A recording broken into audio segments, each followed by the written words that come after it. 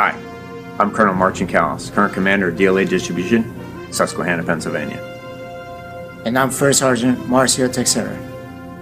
This morning we took the opportunity to fly our nation's flag over our installation in honor and in memory of one of our very finest, U.S. Army First Sergeant Larry Marcantel.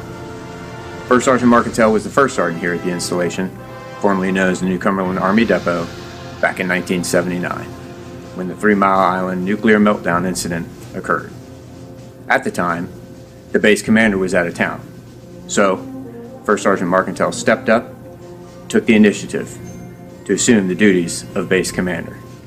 Not an easy undertaking, especially under those circumstances. The flag we flew this morning, along with a certificate of appreciation, will be presented to the Marcantel family so they may remember and celebrate his fine accomplishments for many years to come. First Sergeant Marcantel stepped up, took on, and met an enormous challenge when his nation and community needed him most. This is just a small token of appreciation for him doing just that. Deliver victory.